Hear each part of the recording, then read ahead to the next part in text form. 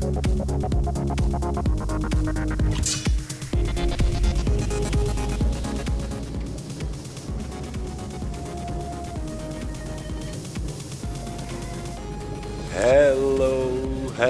guys, this is Docm and I'm playing on the Mindcrack server. Of course guys, where else?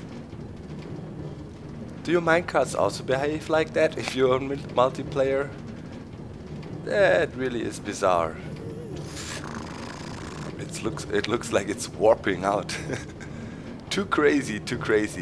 So yeah guys, whoa, you saw that? I was just hanging out on the Reddits, reading up on the latest stuff on the Mindcrack subreddit. If you haven't checked it out, you really should. Yeah, /r/Mindcrack. Pretty cool, you know. I'm trying to read up there a lot and trying to answer to some of the threads there, and so really cool. Okay. So, and yeah, the London meetup took place, which is really cool. Oh, those lag spikes. And yeah, finally, I didn't even know how Badge looked. Now I saw him.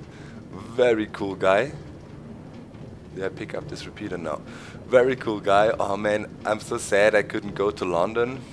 But yeah, actually I talked about it with the guys if I should come and yeah, hang out a bit with them as well in the United Kingdom. But sadly, you know, I had to come home because of the moving and stuff. And today guys, today might be actually the great day where Doc officially can move to his new apartment. Oh yes, because when I came home, yeah, the internet service provider saga continues guys. When I came home, I missed you, little woodpecker. So everything looks fine. I think we're cool. I hope.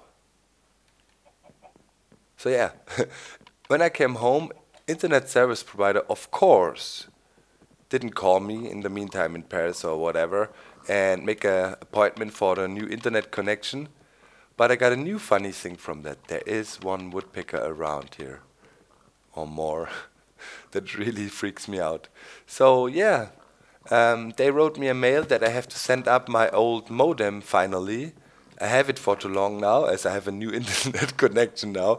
And they said, and when I don't send it back until the 29th, which was yesterday, I have to pay 150 euros for the modem. Yeah, for real. No kidding. No kidding. You know the story from before. If you missed it, maybe check out the other episodes. I tell it there. No kidding. So they sent me an email now, or a letter even, saying, yeah, please give back. Ah, there's one.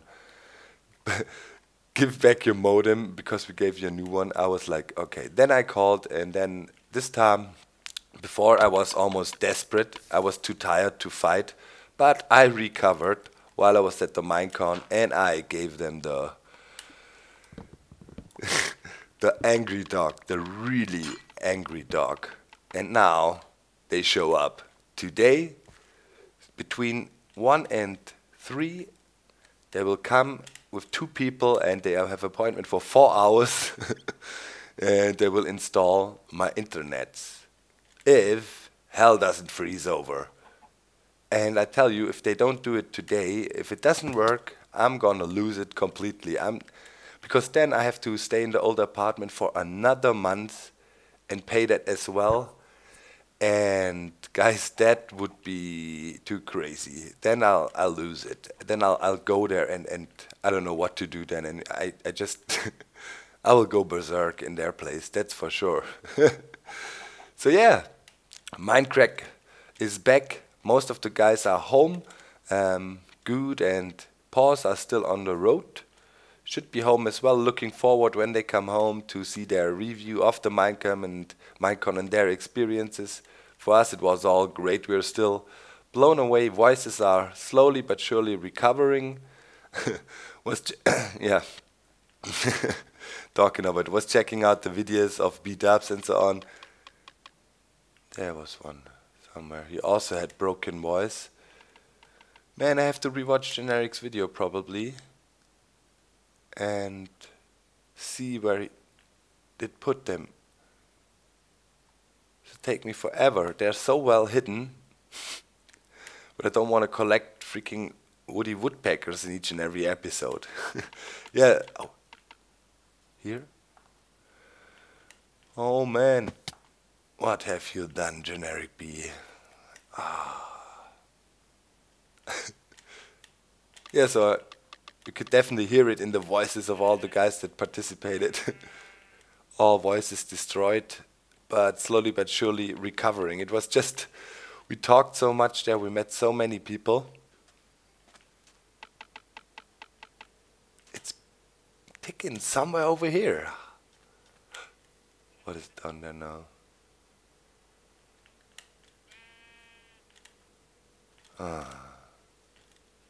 Well, in any case, today, guys, I wanted to make me an ice tray. Somewhat later, when I finally did the move, later this week, I want to meet up with Nvidia again, keep on working on the iron golem farm. I worked a little bit before... Here? Oh. I worked a little bit on it before we left for Minecon. So... we're making progress there. Let's build up. Here, I don't want to waste my ender pearls. I might go up and down here a few more often in the future.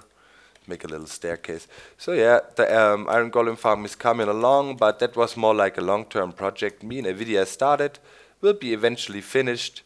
You know, just something we can work on together if you find some time to play together and catch up and chat a bit. Like Nvidia a lot, he's a really cool guy, and it's a lot of fun to hang out and chat. So, doesn't look like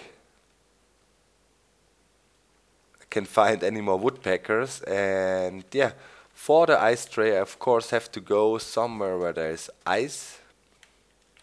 Do I have a bucket on me? Yes, I do. It's good. What else? I don't need many things. We're gonna make it out of wood. It's a cool system. Panda was showing one of these lately, and I found it's a nice way to make yourself an ice tray. So I'll go over to the ice area there and do some small preparations, and then we get going. And whilst we do that, maybe I can tell you another story or two from the Minecon. Lots of funny stuff happened. So yeah, need to get me some wood and stuff. Maybe we use the dark wood over there. And yeah, I'll be back. Alright guys, we're over here. Ice tray. Right there in the back where the sun is rising.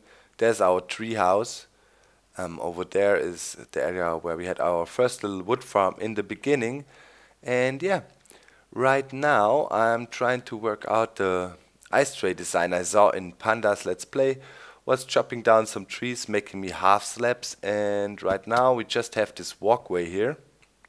Let me grab these blocks real quick, and yeah, goes along. It's 32 blocks of half slabs, so half a stack of ice can be produced in one of these rows. And the idea of the farm is basically like this. We will start it here, so let's put a trapdoor down like this, and on top of these trapdoors, and the trapdoors are just a bit cheaper than signs, or are they the same? I don't even know, but yeah, trapdoors are okay. There will be water flowing that will freeze, and we will have these rows here, and we will dash along with our silk touch tools and grab the ice. And I think it's a pretty cool design, a nice alternative to the regular ice trays, and it will be pretty fast. I will probably make 4 lines. So we have 2 stacks of ice in total or something. That should work out nicely. Ah yeah, back there you can see the treehouse, and later on we can have a nice rail system coming over. I wanted to have a railway going up a skyline, maybe to a nice destination, and I think the ice tray then over here will definitely be a good destination. And yeah, of course, we're in an icy area, you can see the ice on the floor. So yeah, I'll keep on working on that for a little bit so the principle becomes more obvious, and then I'll be back. So while I'm working here a little bit, I want to quickly tell you a funny story that happened at the Minecon. So we go to this pub. It was called König Ludwig's pub. So they tried to mock some kind of German Middle Ages king thing or something there. Was pretty weird in general. You know, the style of Disneyland is pretty weird. You know, they try to mock up certain things, but they don't really go into detail. So it's, as a German dude, and as you know how the style of King König Ludwig, the king of Bavaria, was, it was pretty funny. So, but anyways, we were in there just having a good time, talking to people there and drinking a little bit. And right from the get-go, there were a few guys there. I think it was 4 or 5 guys from Netherlands, and they were really cool. Hanging out, weren't friendly, but I already saw, oh, those guys are here for a lot of party, and potentially, when people are out for party at a odd place like Disneyland, you're in for trouble. I could feel it coming, but yeah, they were staying cool, being nice, and yeah, I was using some of my Dutch words I knew. You know, just the small things, you know, thank you, or alsjeblieft, bedankt, and those things, and we were actually, being really friendly with each other. So there we go. I think that's almost it. I need to get another bucket. So everything works out fine, but then I see those guys are really drinking hard. We're drinking a lot of shots, and I knew they sooner or later were bound to be fairly drunk, and they were pretty loud mouths before and started to be a bit funny with the barkeeper. The barkeeper was a black guy, a black dude, and you know, they were starting to make racial jokes, and that is something I absolutely don't like. Racialism is something that really tickles my Docm spider senses, or however you want to call it. So, oh, there's a nice chunk error. F3A, reload all. And yeah, I kept an eye on them, and the barkeeper, you know, it was Disneyland. I mean, in a normal bar, I think he would have stepped up and just crushed them, because he was a tool, you could say, a tall, strong guy. He was like huge, you know, so I wouldn't like, offend this brother, but he knew better be cool. I don't want to lose my job, and those guys took advantage of that. So we kept looking at them, and I tried to calm them down a little bit ever so often, say, hey guys, come on, chillax, it's Disneyland. I said, no, we're here having a good time. We took a break from our job and came here to drink. And I said, yeah, but why on earth would you pick Disneyland to come to drink? I mean, this is a kid's place, right? It's not like the best place to go make party. The guys came from Amsterdam, so I wondered why they didn't just stay. Amsterdam is a great city to party. But anyways, so B-Dubs, Generic B arrive, and a few other guys. I was already there with Paws, and Paws is a big fellow as well, so they didn't pick on us. He gave Paws a little bit of a stare down before, and Paws was like, what the heck? Dog, is that some special European tradition here, drinking, or what? Do we have to do the stare or what? And I was like, no, I think those guys are in for some trouble. But yeah, I knew, you know, if you travel to Europe, go to a foreign country, and you come from Canada or the United States, you don't want to get into trouble. So I knew the guys, you know, were in a bit of an odd situation there. So still, we're not looking for a fight and being aggressive, but then one guy kind of walked up to B-Dubs, one of these guys, and he had his friend with him, and was really giving B-Dubs the stare, and really was calling him out, like saying, ooh, stupid American, and other things I don't want to repeat here. And then I had enough. So, guys, I'm not saying fights are good or whatever, but some people sometimes don't understand a different language, so I had to get up and grab him. His friend was a bit shocked because they thought they had everything under control, and when I stood up, they realized, oh dang, this guy is tall. this could mean some trouble. I had him beat up, was frozen at the moment because he didn't know what was going on. And as I said, I completely understand that. You go to a foreign country, you know, and the last thing you want is to get in a fight with some drunk weirdos. So before it really could start, I was about to, take the first guy on. Suddenly the barkeeper jumps in basically from the side, and another security guard was there already, so the barkeeper saw what was coming, and he was just waiting. So they grabbed him, threw them outside, or, well, they did it in a friendly way, as it was Disneyland. In another club, those two guys would have, or three guys in the end, would have gotten the beating of the lifetime. They had one guy with them, you know, he tried to be cool and you know, be just normal and try to calm the situation down. You often have that. You have like three guys that just go crazy, and you have one guy that is the more reasonable one and tries to just have a good time. But yeah, for those guys, obviously, having a good time meant being a complete retard and trying to start fights with random people.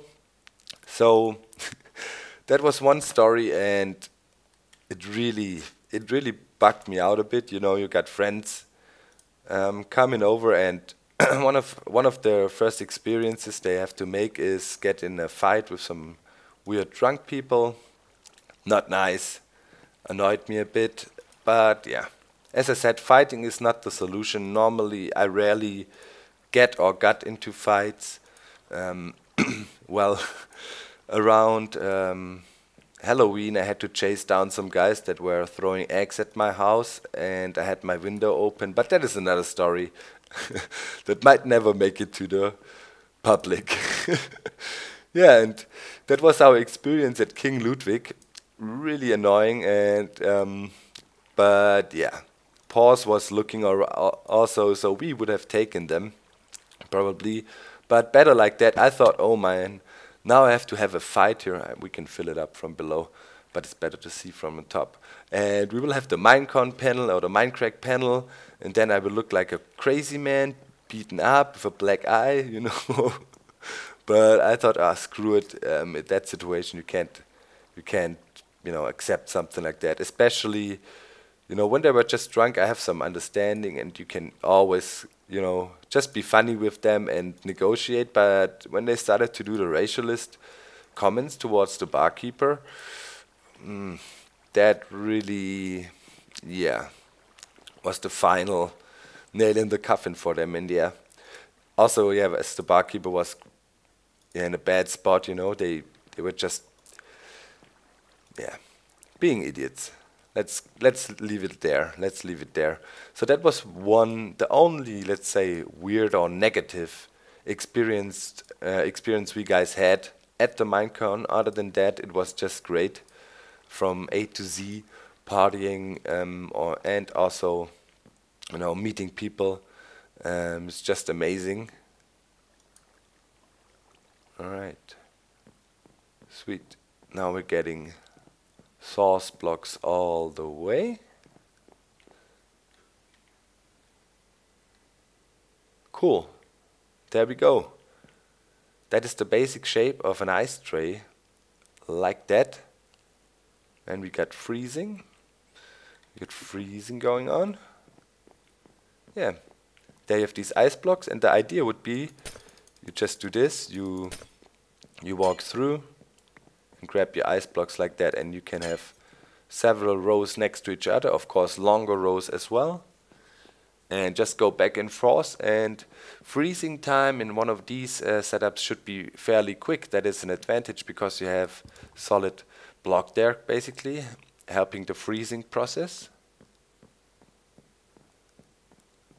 I hope we get accelerated freezing here as well, as we have the half slab there. I'm not quite sure. Might have to consult with Panda a little bit about that, or just watch it a little bit, or just do some tests. Looks like it's freezing fairly quick, and it's working.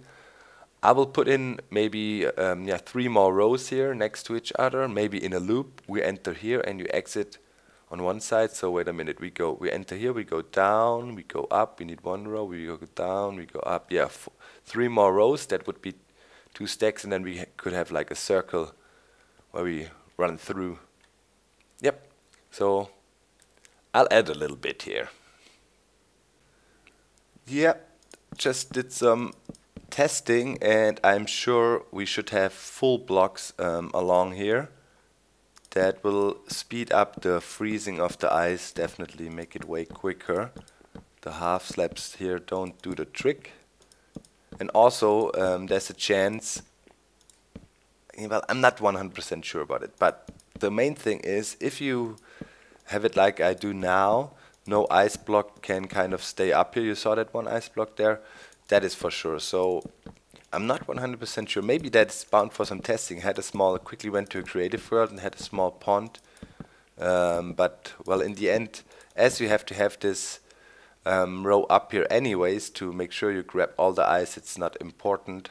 But would be interesting to know if half slabs affect it the same way. I assume, though, it should be the same. So, yeah, we got 1 row completed.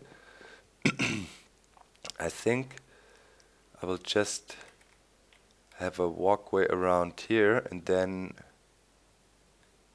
start the next row, so we could use the same source blocks. Let's quickly swim up here. Yeah, I could add the next row right there. That would make sense, so we save up on some source blocks. So it would be right here below. Yep, let's build out the platform a bit. But that's a nice ice tray. Let's go through it one time and see how it feels when we run through. Could maybe have speed potions going or a beacon close by. Okay, so we are in there then. Later on I have to have a railing on this side. Just let's sprint. Yep, and then we would go around, go into the next row, go back, and can run around here as long as we want. And we would always have freezing. And if you wait for a while, of course, everything would be frozen. Then you get the full 2 stacks. Yeah, that's pretty cool. Alright, so the next walkway would be... Where would it be? Yeah, there. So we put a solid block. Oh, do I have my Minecon on? By the way, Minecon cape on. Oh yeah, that's it. You can turn it on and off. It's floating in the wind. Kind of cool. Fits nicely with my wardrobe, but the other one was definitely cooler. Too bad I don't have it. If you have like both, there's an option. You can choose which one you want to use. It's pretty nice. So here is our next walkway, and we will stick the trapdoors to this side then, and we extend it so it's pretty compact. Let me see, what is the wood situation? Oh yeah, I got some. Alright, I keep on building here a bit. At least we want to finish the second row so we have the full stack. Ouch. I was counting blocks, he snuck up on me. Alright. My stuff was spread all over the ice. The creeper blew up there. Was counting out blocks to space out the lighting here. And oh, he took a little bit out there. Okay. Might not freeze all over, it's covered. I might get some ice blocks and just fill it in. And yeah. Last but not least, I have to remove some of the wood upstairs and maybe fill in some water. There we go.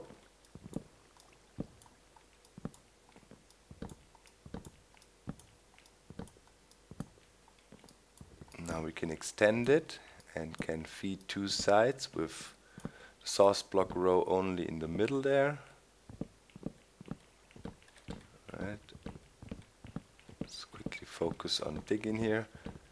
Always having a hard time multitasking.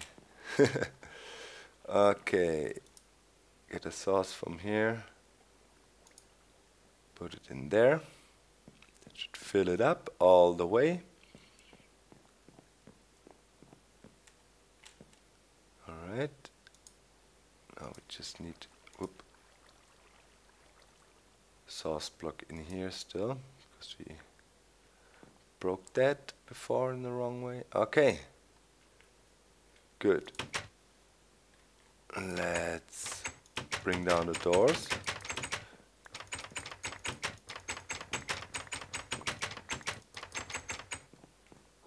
Awesome. Torches down there should be alright. And we prevent mob spawning in here. We don't want that. And that looks like a nicely working ice tray to me. Yeah, then we come around the corner.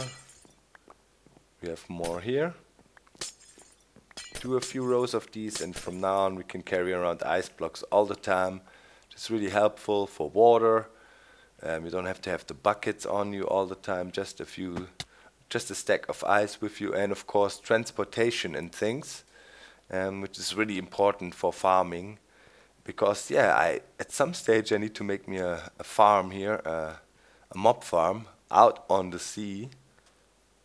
Probably gonna put it out on the sea, have an AFK stream leading over to the base, and an item elevator bringing the items up and storing them there for me. Thus I need a lot of ice, because yeah, I need to do some ice transportation. I need that, and an ice tray is always something you need. So I might extend that quite a bit over the next few episodes or days. So when people want to come over and grab a lot of ice, they can definitely do it here. Because I think if you extend that, it's a quick and easy design for your world. No redstone needed, just a bit of wood, and you find that in taiga biomes anyways. So yeah, quick job, nicely working, freezing over again. Happy with the design. Good idea, Panda, as usual. Good stuff. Thanks for watching. Have fun if you want to try to build one of these. Saw it really simple. See you next time. Bye bye.